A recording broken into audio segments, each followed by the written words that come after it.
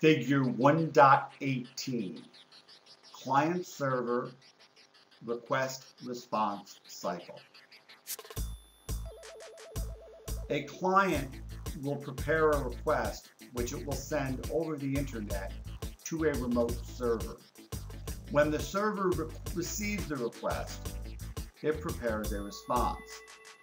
The response is sent back over the network, or in this case, the internet, to the client, and then the client displays the response in a web browser.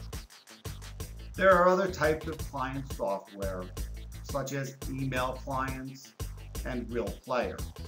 But in this example, we will look at a web browser.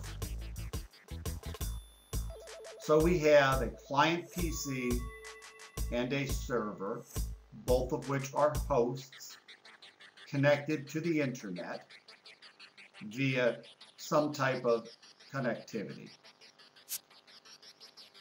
The client decides they would like to go to www.prenthall.com.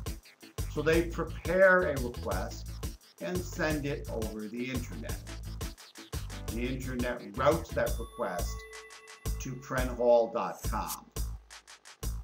When the server at www.prenthall.com receives the request, they prepare a response.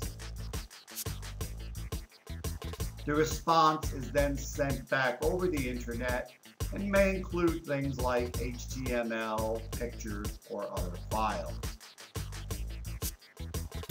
When that response is received by the client, it is displayed in the web browser on the client PC. So we have a client request that went over the internet for www.prenthall.com.